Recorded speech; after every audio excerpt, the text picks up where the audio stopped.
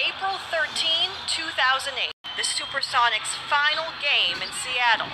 All anyone could hear was the crowd.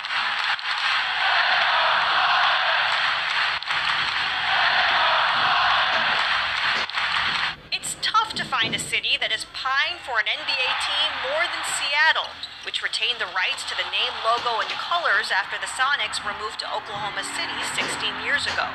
Now, longtime Sonics fans are feeling hopeful again.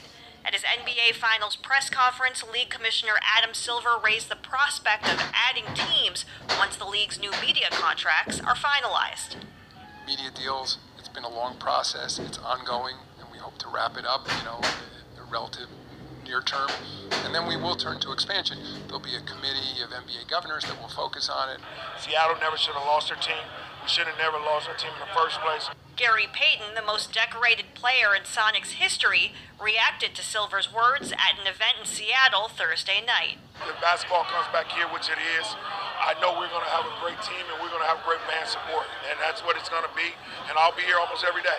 It's not just Payton who thinks it'll happen. Kevin Durant, drafted second overall by the Sonics in 2007, said earlier this year that bringing a team back to Seattle is a priority. I feel like that franchise, for one, is an iconic brand within the NBA.